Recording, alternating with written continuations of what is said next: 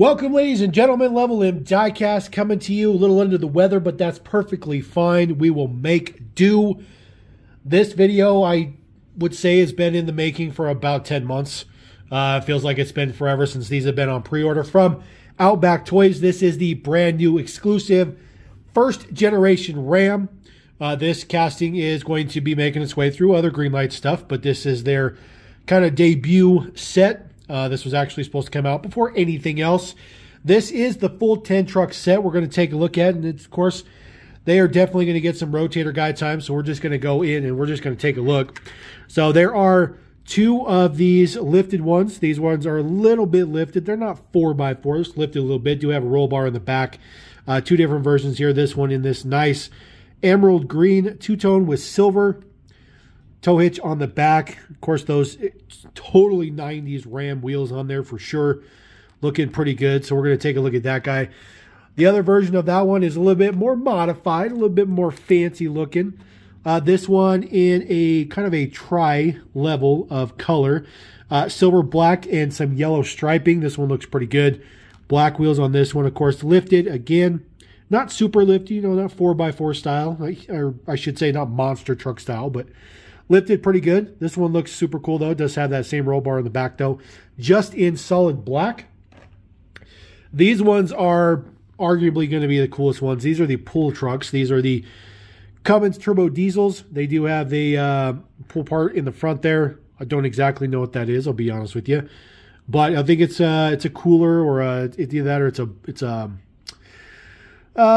pusher or something to that effect in the bumper there. But the coolest thing about this guy is that center mounted exhaust right out of the bed. Just ridiculous. Just super, super cool. This one is also lifted like the first two. This one just in solid black. These are all Ram 250s, by the way. Every single one in this mix is a Ram 250. So we're just going to go through these. I believe they're all Ram 250s. Those are the 350s when we get to the dualies. This one, just a recolor in solid white. So you have solid black and then solid white. See, this one has quite a bit of flashing issue on the tow hitch right there. So see if we can clean that up when we get them cracked open.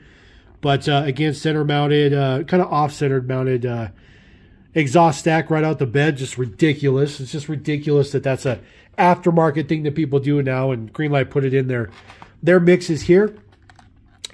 All right, next up, we're going to have this mix of just 4 regular ones. These are non-lifted ones. These ones don't have the lift on them, just basic kind of hubcaps on the Steelies on this guy. So these are also Ram 250s as well. So all Ram 250s with the exception of the dualies. This one in kind of a two-tone silver and then kind of a gray color. Looks pretty cool. Pretty much your base stock first-generation Ram. Pretty average. So throw that guy down there. This one a little bit more upscale. This is a better trim level. Got some chrome wheels on there. Looking very, very good. Red and white. Very, very nice. Iconic deco color. Of course, they all have trailer hitches on them, which is super, super cool. Definitely like that. Another cool one. This one just in blue. Kind of back to the kind of more basic version. Blue and silver. Looks very, very good. Definitely got a 90s flair to it for sure. They definitely don't do these two-color, two-tones on trucks really at all nowadays. This one is the coolest one of the singles, though, just because it is tan and brown. Just screams right out of the 80s. It looks good. It looks super cool. I do like this one. A little bit more upscale trim as well. Again, trailer hitches on all of these. So we're going to go through these. Looking super, super cool. And then we move on to the hitch and tows, if you want to call them that. These are the Ram 350 flatbeds with the fifth gooseneck trailer, or fifth wheel gooseneck trailer. This one in red looks fantastic. Looks really, really good with the dualies. Of course, has those nice actual dually wheels on there. That is a new wheel design, I do believe, for this particular casting. Not one we've seen in the dually line yet, but that one looks super, super cool. Comes with a silver gooseneck trailer. And then, yes, ladies and gentlemen, like always that happens on my channel, quality has struck again. You'll see that this Ram is missing the front bumper. There is no front bumper on this Ram.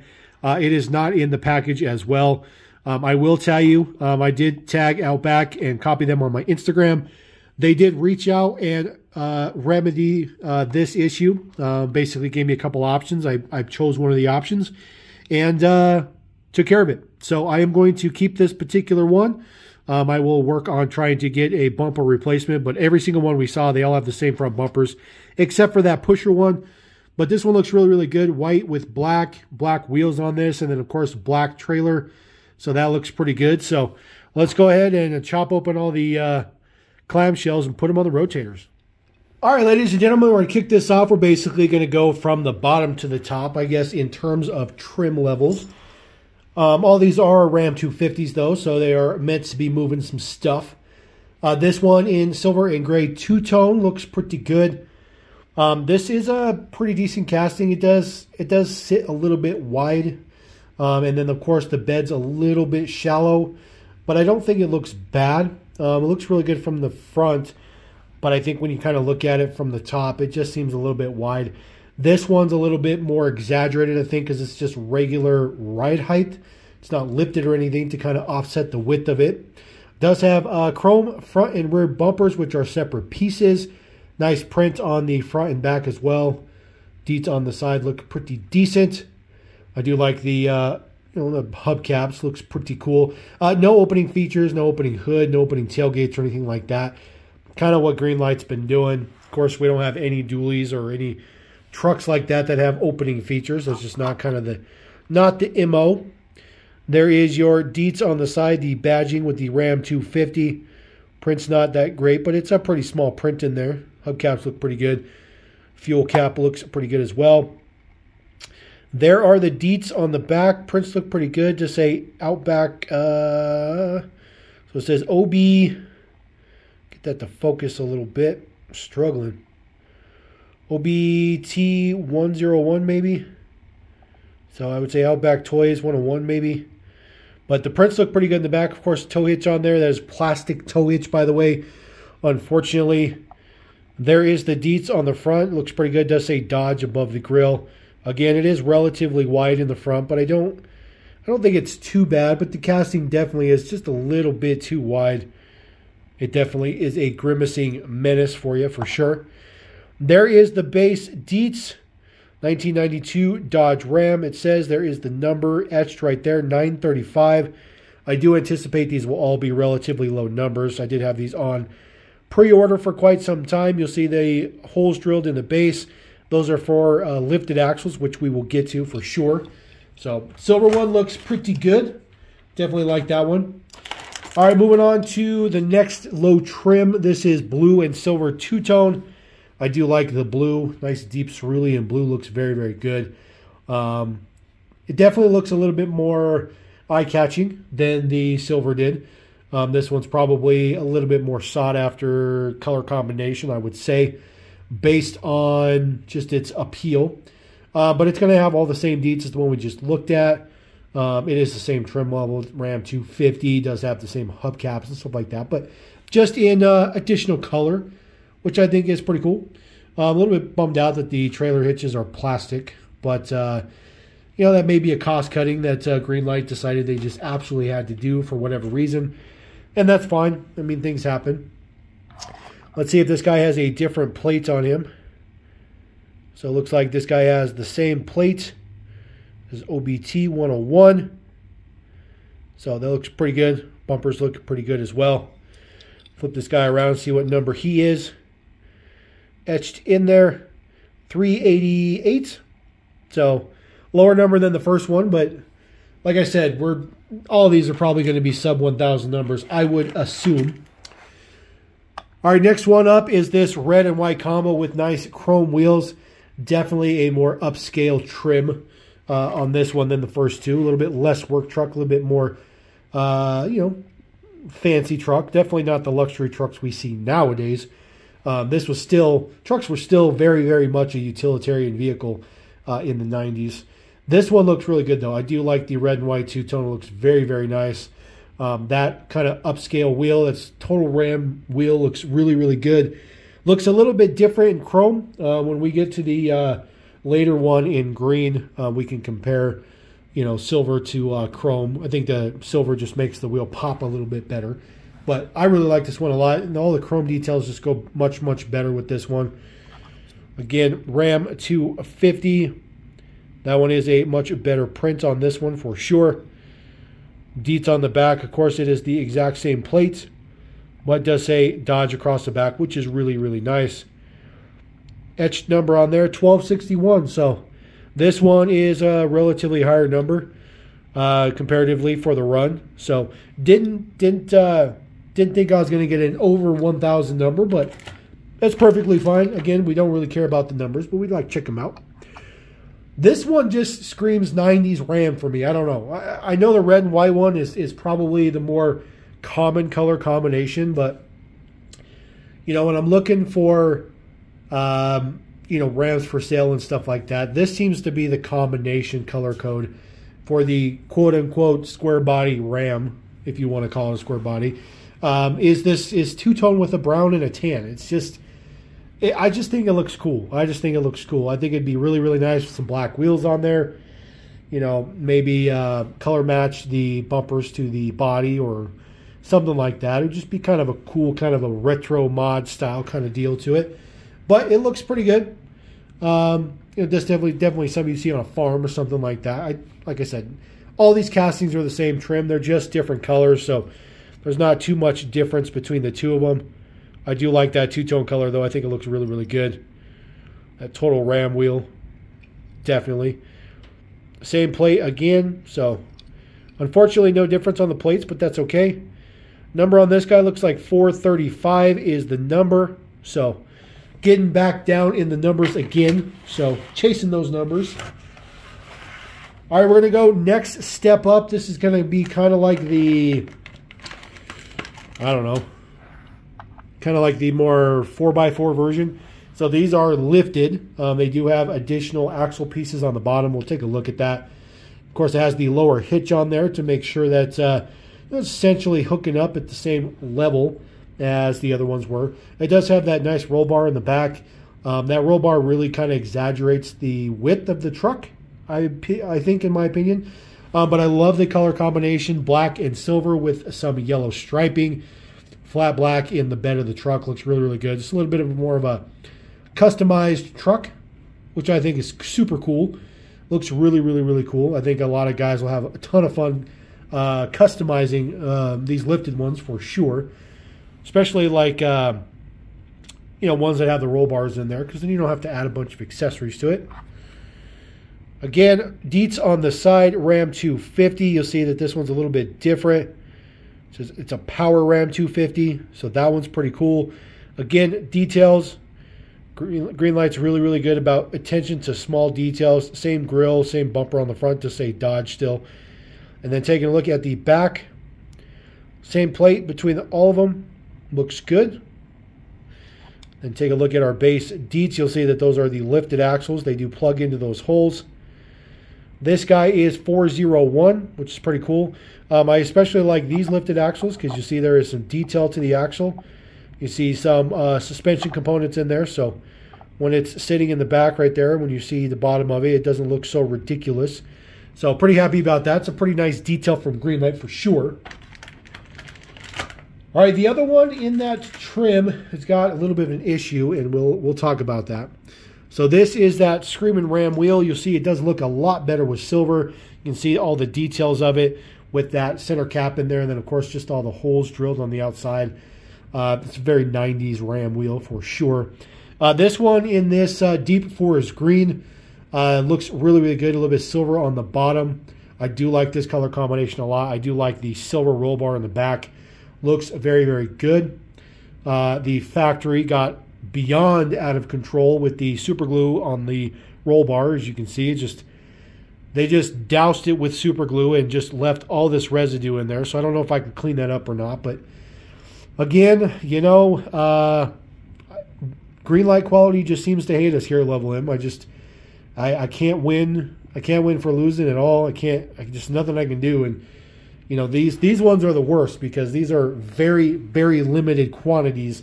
You know, they're not like your general hobby exclusives. These are even next level beyond that. But the truck looks pretty good. I do like the truck. Take a look at the deets on the side. Of course, this is a Power Ram 250, just like before. Get that guy to focus. There we go. Then deets on the back. Looks pretty good. See what number we got on this particular one. 357. So, again, another low number. So, we've only had one above 1,000. Looks pretty good. I do like the lifted parts on these ones. They look pretty good. Looks pretty good. All right, we're going to go on to our puller or pusher trucks, which are just ridiculous. This one looks especially nice because this truck specifically looks like a nice, tastefully modded Ram that you would see rolling around on the streets right now, especially with that center, or I keep saying center, but that bed-mounted exhaust in there that's kind of a little bit off to the center. It looks good. This one looks really good. I think the chrome wheels are a perfect offset. Chrome grille, chrome bumpers, looks very, very good. I really like this one a lot. This one's really, really, really nice. I think overall this is probably going to be my favorite, although I do like that gray or that brown and tan two-tone. I just love that color combination, but this one is just so clean. It looks so good.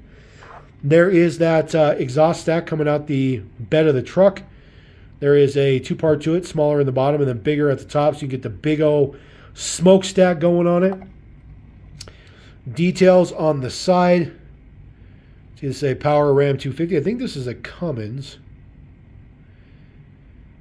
So, can't really get that to show up down there. Pretty sure this is Cummins Turbo Diesel underneath it. It's just, you can't read it because the print is so small. Oh, yeah, there we go. Barely read that. Cummins Turbo Diesel. That's super cool detail. There is your puller attachment on the front, or pusher attachment on the front. I'm not exactly sure what that is. Drop me a comment. School me. Let me know. I know you guys know. Let me know what's going on with that piece. It is just glued on there in the front. Flip this around. Take a look at our number. Looks like 192.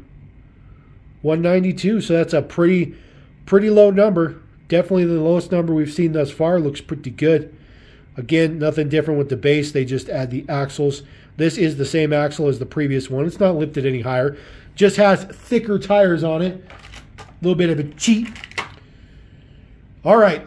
This is the other one. And I'm super bummed out about this one because this one has a very, very, very bad factory flaw. A very bad factory flaw. So we're up to like 5, 6 factory flaws in this mix. This one looks really good in white. I do like it. It's the exact same one we just looked at. The attachment piece on the front is in black. Wheels are in black. Looks good.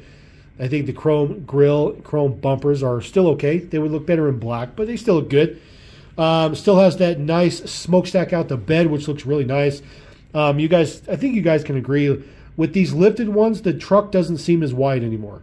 It seems very, very appropriately sized. And then when you see this truck on a monster truck, because they are coming, that's going to be perfect. It's going to be perfect size. But it definitely looks better with it lifted. Now, I don't know if you guys noticed or not, but you're looking at this. It looks a little wonky. Well, there's a problem why it looks so wonky. So my front axle is not seated, as you can see on this side here. You can see this part right here. On that side, it is not seated in the base. So the wheel is completely different height as the other side. And it's glued. It's super glued. You'll see the opposite side is completely seated. See how far up the passenger side or the driver side is. It just really bums me out. So the only way that I can fix that is I would have to break the plastic, move it down, and then put a little bit of glue on there, which I'm probably going to end up doing, but it's just really frustrating that I have to break something right out of the package and then try to fix it. You can see number 207 is the number on this one. You can see that the rivet got really messed up on this guy too. They definitely messed up hitting the rivet spot on this one too, which is unfortunate. But it looks okay. This is the one that had all that flashing on the trailer hitch, which I was able to clean up, so not a big deal. Moved on from that guy. All right, moving on to our last deco set.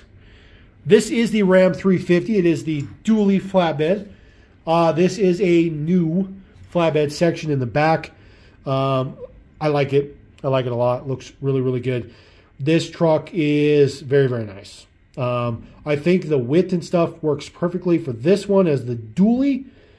Again, it's all the same front end. They're all the same. You know, back in the day, the dually trucks, the HD trucks, they were still the exact same trucks. They just had beefier chassis and stuff like that. Not like nowadays where you're, you know, some of your 2500 and all of your 3500 class trucks are, you know, a different body almost entirely.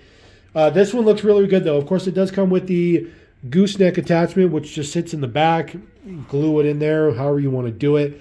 There is a gooseneck that'll go on the back. We'll take a look at that in just a minute. So take a look at this guy. There is your Ram 350 on the side. Looks very, very good. Does have the same Cummins turbo diesel print on the bottom of it. The bed looks very, very nice. Nice diamond plating detail on the top. Maybe a little bit big on the diamond plating, but you know, it is what it is. They wanted to show it off. There is the deets on the back. Again, same plate as we've been seeing with everything, which is good. Prints look good. Taillights look good. Front end looks good. Again, just a little bit of a lifted style to it. It is the exact same attachment for the dualies as it is for the single model or the single axle.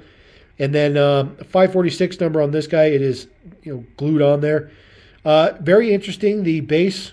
So the base is made to the width of the flatbed in the back, which I think is okay. Just kind of different, a little bit different than what they do with some of the other dually trucks. But it looks good. Definitely like that guy. And then the last one we're going to take a look at is this guy. And of course, if you ever wanted to know what it looks like without a bumper, there you go. This guy has no bumper. So this one, I really like this one though, because the white and the black looks pretty good. It does make it look a little bit older. It kind of looks like it's an old beater kind of truck versus the red one. I don't know why. It just gives me that vibe. You guys can let me know if you agree or not. But it looks good. It looks good. It's kind of bummed out there's no bumper in there. There was no bumper in the package. If there was a bumper in the package, I would have just re-glued it. Not that big a deal. But there was no bumper in there. I got no bumper at all. So I will have to pick up a bumper at some point in time. But all these castings take the same front bumpers. So we'll just roll with that. In black looks especially nice. I think it looks especially nice with the black wheels on it. Very, very nice. Take a look at the base deets on this guy. 486 is the number. Other than that, same-o. So what we'll do is we'll take our rotator guy. We'll move him out the way. Turn him off real quick. We'll get some negative zoom out of here real quick. And then what we'll do is we'll just bring in our Ram. And then just so that we can see what it looks like with the fifth wheel attachment on there. The fifth wheel back section here is adjustable. So you just kind of have to wiggle it a little bit so it sits a little bit lower. Slide it into the base part there. And that's what it looks like all hooked up with a fifth wheel. Actually looks pretty good. You do have to adjust the fifth wheel quite a bit. I think some of the other models that it hooks up to sits a little bit higher, but this one looks pretty good. I think what we need to do is take this guy. We need to load him back up since he's all wobbly. You see that? Take him back to the factory and drop him off and get a new one, get an updated one. While we're at it, we'll just have a little bit of a combination there. So we're just going to roll out with that stuff. We're going to throw some Rams down here and let me know what you guys think about that first generation kit. I really like it a lot. It's definitely a long time in the making and been in pre-order for a million years. It's been delayed for a million years. But I really like it. I'm glad that it's out. Obviously, I'm a little bit biased. I like all the Ram stuff. Big Mopar guy here at Level M. But let me know what you guys think about those if you're going to pick them up. I will admit to you guys, if you did not pre-order them from Outback Toys, you are going to be paying an enormous amount of money for them. Just the single trucks alone are going to put you back about 30 bucks. Dualies are going to put you back about 45. I paid, I think 135 bucks for the whole kit pre-ordered, which was a good deal. So there you go. Let me know what you guys think about that. Glad I can bring it to you. Apologize for being a little bit under the weather. So glad you guys made it through that with me. And we'll get better and get on to another video. Appreciate you guys. Thank you very much. Don't forget to subscribe. Level M. Peace.